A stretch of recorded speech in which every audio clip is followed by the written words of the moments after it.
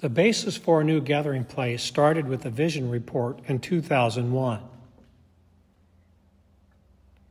The following year, a long-range planning committee was formed and began exploring options. The first step was to discern all the different options of where an expansion might take place. This took a long time. It was not until the final option was decided that the current light-infused design of Boulder Hall came to life. In 2005, the Long Range Planning Committee issued a report which helped get a feasibility study finished in 2007. A building committee was then established in 2008. Members of the Westminster, young and old, stepped up to serve.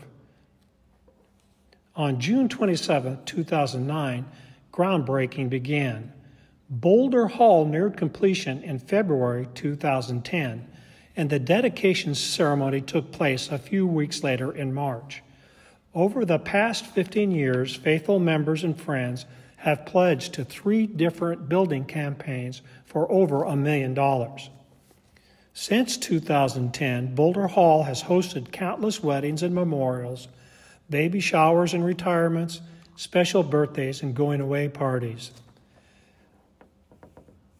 The church family has had Easter egg hunts, labyrinth walks, worship services, art festivals, bingo and game nights, variety shows, spaghetti dinners and pancake breakfasts, hoedowns, vacation Bible school, trunk or treat, worship services, city camp, and youth sleepovers within her walls.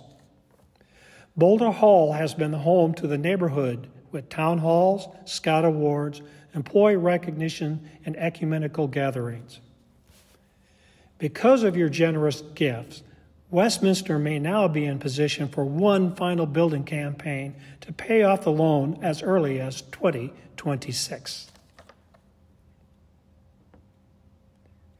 Please come to the information meeting on March 10th at 11:30 a.m. to hear more.